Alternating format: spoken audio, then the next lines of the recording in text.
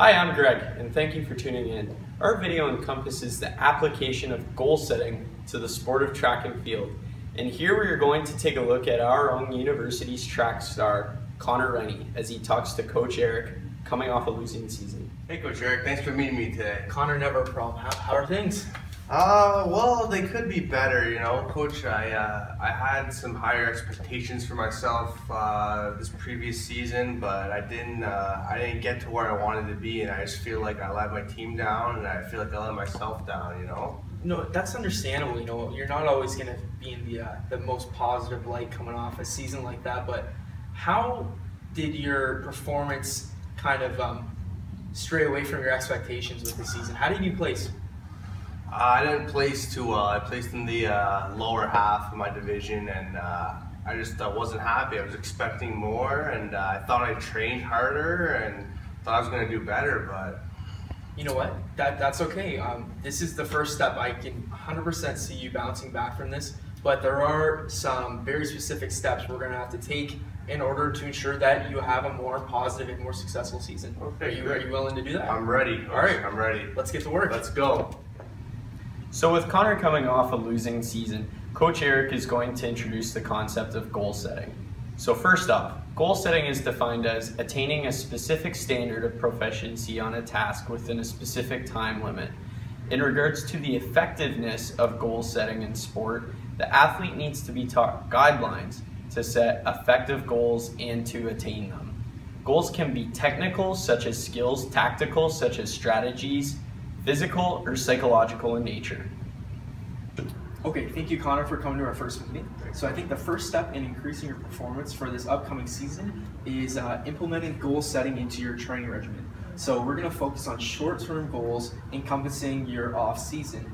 Okay, so the first type of goals that we're going to go over are technical. Can you think of any technical goals you want to work on? Yeah, I really want to improve my starting stance on the blocks. Okay, good. So starting stance off your blocks. Yeah. Can you think of any physical goals you'd like to work on? I want to get my deadlift weight up, my clean weight up. I want to do more pull-ups, and for conditioning, I want to do more suicides. Perfect. So we're going to work on increasing your weight in all 4 of those exercises and doing more suicides to increase your conditioning. So lastly, for psychological goals, I'm going to teach you how to implement imagery into your training regimen to better your performance in this upcoming season. Great. Okay, Thanks, Coach. Let's get to work. Let's go. A research article titled The Application of Goal Setting to Sports by Edwin A. Locke and Gary P. Latham hypothesized that goal setting will work as well in sport as in business and lab tasks. Locke and Latham listed 10 specific hypotheses based on previous research. 3 of these hypotheses were: number 1, specific goals will regulate action more precisely than general goals. Number 2, difficult goals will lead to better performance than goals of do your best or no goals at all. And number 3, goals will affect performance by directing activity, mobilizing effort, increasing persistence, and motivating the search for appropriate task strategies. So Locke and Latham suggested specific ways that goal setting can be applied to sport in the hopes that these ideas will stimulate experimental research in sport in both lab and field settings. Some of these factors included goals for practice, team versus individual sports, goals during competition, using goals to increase self-confidence, and task difficulty versus goal difficulty. The conclusions that Locke and Latham drew were: a specific goal designates the types and amount of effort required, and it facilitates self-satisfaction by furnishing clear signs of the athlete's accomplishments. Furthermore, the best way for goals to be achieved is when the coach and athlete work together to make goals. Goals must be moderately difficult combined with short and long-term goals. Okay, so let's transition back to Connor as Coach Eric introduces the concept of goal setting with hopes of improving his performance. Okay, Connor, so the last goal we're going to work on is imagery. So what I want you to do is I want you to close your eyes, okay? I want you to picture yourself on the starting blocks. Who's around you? I want you to envision your other competitors, and I want you to envision the starting guy with the sound of the gun as the race begins. I want you going through all your motions. You're breathing in and out as you run down that track.